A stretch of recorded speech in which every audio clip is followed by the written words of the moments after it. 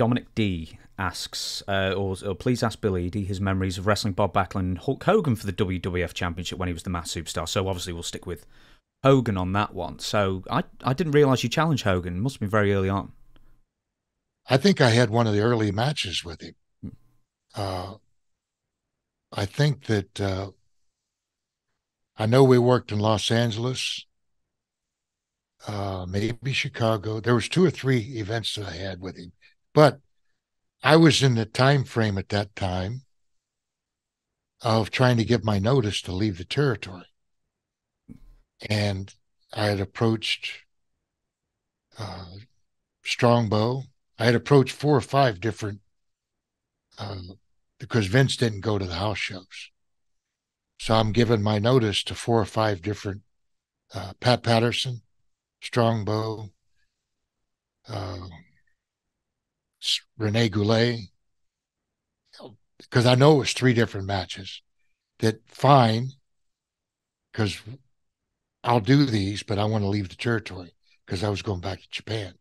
I wasn't happy with the situation that was going on, and nobody would take my notice. So, so I finally went. I went home, and I got a call from Vince. Where you at? I said, I'm getting ready to go to Japan. Well, why? I said, I tried to give my notice 3 times. Nobody takes it. So I figured, well, I'm just going home. Same situation happened with Barry later when he gave his notice. So You were trying to give your notice to 3 different people in the WWF, Pat or whoever else, and you mhm. said you didn't like the situation there. Was it simply a money thing? It was a money thing. It was a number of things, but I had options. Mm-hmm. Fortunately, I could always go. Literally, literally, I could get on the phone and call Inoki and say, when do you need me? And they would say, well, come next week, come 2 weeks. A lot of people didn't have that relationship. So why not take advantage of it? I could work Japan whenever I wanted. I could take 6 months, work Japan only. I could call Oli.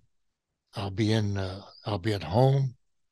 Uh, and Wahoo McDaniel at that time was booking Florida. I could go to Florida, spend 3 weeks, go down there, take my family down for a vacation, paid holiday.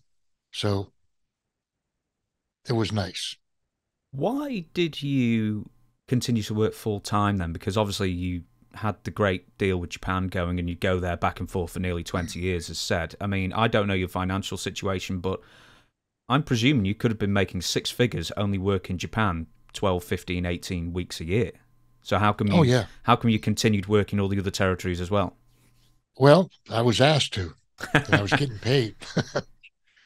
It's like now, 20 years later, we're still at these events and things, and then say, well, why do you do it? Well, why not do it? It's gravy money. It's free.